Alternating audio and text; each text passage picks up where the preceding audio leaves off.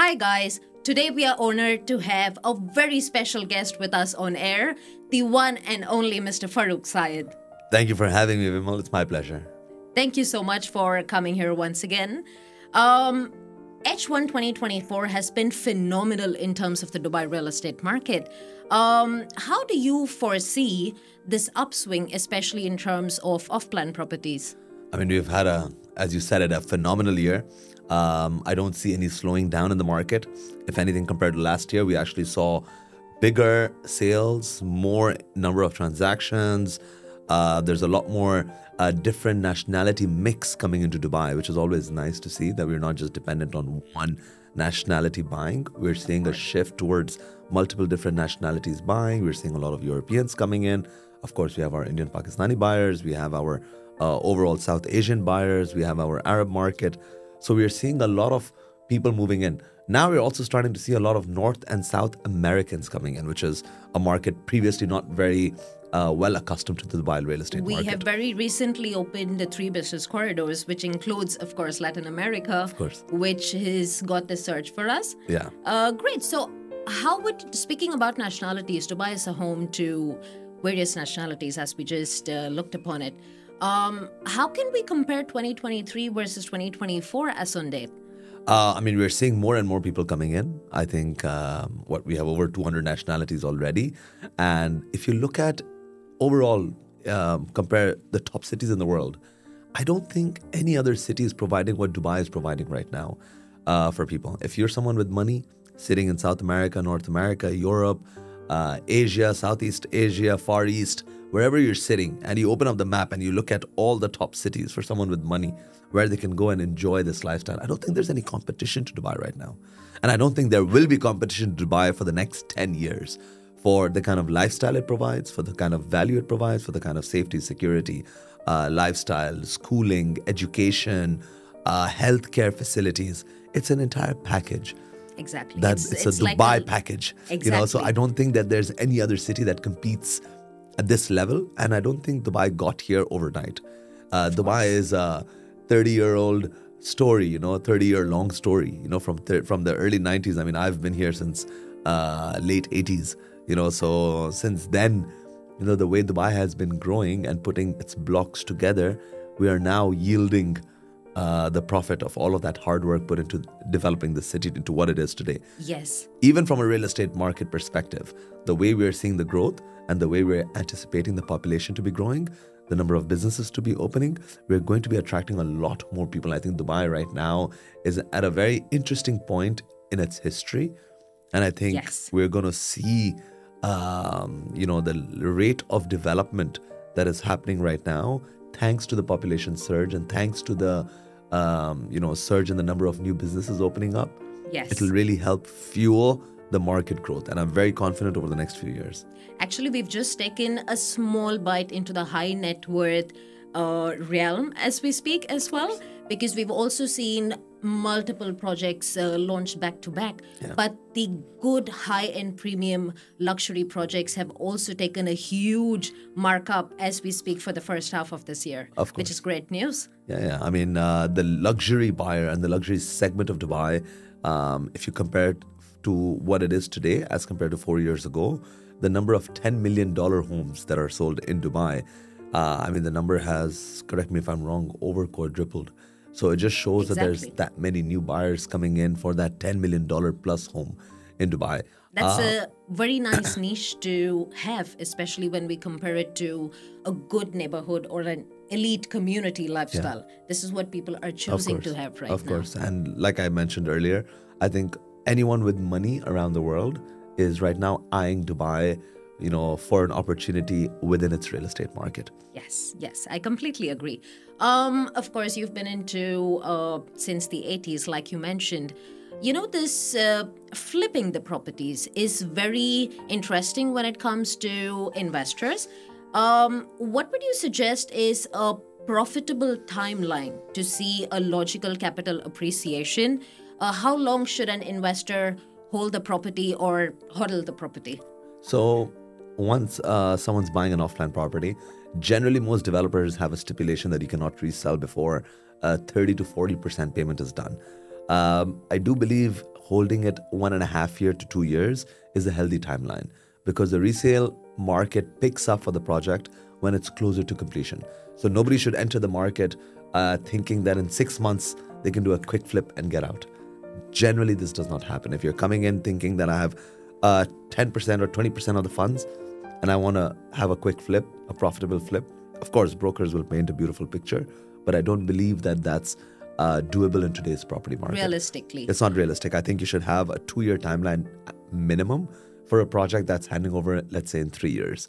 Because when the project is, let's say, 7 to 8 months, up to a year maximum from completion, that's when you will notice the resale market start to pick up. We're already seeing villa communities right now and apartment projects as well, which are nearing completion, that have a very active resale market.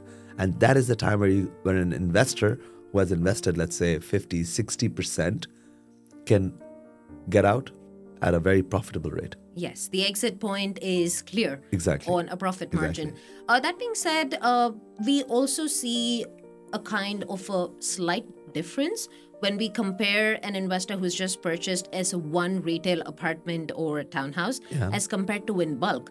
Because the concept is when you purchase in bulk, you quickly liquidate a part of the bulk purchase and then you carry it on towards the handover.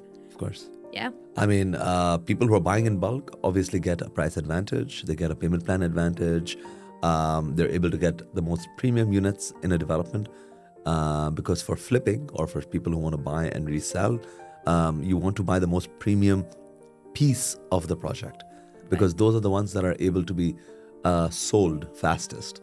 So when you're buying something at a better rate, at a more profitable, a more favorable payment plan, and it's the most premium part of the project, it'll be more... It's a hot cake. Yeah, I mean, it's hot cake, and you'll be able to sell it much faster than the remaining units in the building. So that's the place where bulk investors really capitalize on their investment. That's the sweet spot for exactly, the and they're able to exit easily, and of course, are able to rotate their investment. Right. Also, when we talk about the holiday homes, we have seen a great concept with the holiday homes when it comes to high rental yields. Whether we categorize in terms of affordable or luxury housing. So what are your comments in terms of percentage that we can talk about? So holiday homes has been very hot over the last few years because a lot of more people are moving into Dubai, not just tourists, but even short-term rentals in terms of monthly and 2 months, 3 months has been picking up a lot because a lot of people are moving in, even people with their families or people by themselves, and they want to rent something short-term. Yes. They want to get into they want to get into Dubai, and they don't want to lock themselves in for a yearly contract because they don't know the areas in Dubai. They're not sure where they want to be. They're not sure where they want to send their kids to school. So what they're doing is they're renting short-term rentals. And that's why we're seeing, I mean, we run a short-term rental company as well. So it's a part of our business. You know, we do that for all our clients. Right. And we're seeing in terms of percentage, your question was, what's the percentage that you can expect a rental return? A healthy rental return in Dubai can range anywhere from 5 going up to 7% generally. I mean, I would say 70 to 80% of Dubai's real estate falls within that 5 to 7% rental return bracket. If you're doing holiday homes, you should expect at least a 20 to 25% increase of that rental yield. Because if I'm renting it to one family or one person who's going to take care of my property, instead I'm renting it on short term where I'm going to have, let's say, 10 different tenants or sometimes even more if it's a more touristy location where people are coming in for 5 days a week. So I'm going to be having a lot more people moving into my apartment, moving out of my apartment. So of course, I want to make sure that I can make money out of the wear and tear. So, I mean, a holiday home rental, you should be aiming to be, achieving close to 10% rental yield. And of course, it's a tax-free haven, and we're talking about 10%, which is brilliant. It is excellent. And that's why when we're talking to an international investor who's used to 2% or 3%. Yesterday, I was sitting with a German investor of ours, and he was like, Farooq, in our country, I'm unable to achieve more than 2.5%. I said, 2.5%. I said, wow, it takes you 40 years for your property to get repaid. He said, yes, nearly. I said, wow, that is insane. No in Dubai, of, investment in that. In Dubai, if you're able to do holiday homes, in 10 years, you can get your money back. If you get 7%, you're able to still, I mean, within 13 to 17 years, you can get your money back out of an investment. And he said, that's the beauty of Dubai. That's I said, the beauty that's of true. Dubai. I said, Yes. that's true. Also, we see a lot of new budding agents and agencies in the market. How do you foresee this as a healthy forum for the real estate trend, going for the future? What do they say? Honey attracts the flies. I mean, they always say. I mean, no, but besides jokes, I think it's always healthy, to have competition. I think recently I read or I heard on some video that there's 5,427 agencies as of that point of time, which was probably a few months ago. I'm sure it's already increased. It's already gone up to 5,600, 5,700 agencies. That being said, number of agents has now crossed, in my opinion. Okay, official numbers are such, but if you just take the unofficial numbers, I think it should be close to, I guess, would be close to 50,000 agents in the market. But what this does is, of course, the competition is good, but there's that much business happening in Dubai. Exactly. The demand has increased. Everyone is getting a piece of the pie. I mean, if you're an agent, you don't make money, of course, what do? You look elsewhere. So if that many agents in Dubai, it's because there's that much transactions and that much money and commissions to be had.